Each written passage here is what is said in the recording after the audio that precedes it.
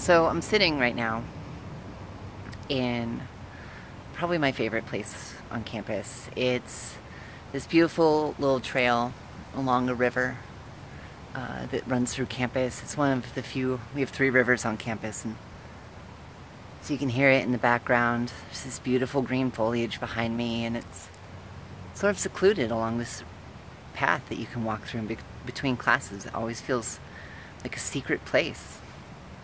It's connected to a building that has significance to me right here. This is Leisler Hall. And last year, during my senior year as an undergrad, they put on a play in this building in which I was the main character. I didn't play it, but like the main character was Aaron Armstrong.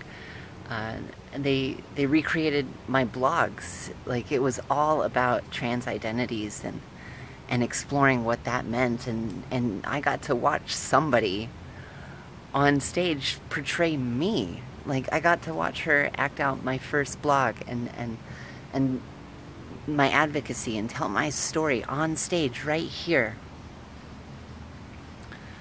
And this is probably the last time I'm going to sit here in this spot, because next year they're starting construction on Leisler Hall, and this entrance right here, which is stairs, is going to become a handicap accessible entrance. And it's good because there's no handicap accessible way to get into this building, so it's a good thing. Change isn't always a bad thing. Sometimes it's good, but I don't know, I was feeling nostalgic for it. I was feeling like I wanted to be here and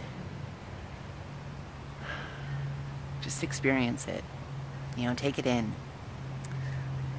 so, and share it with you.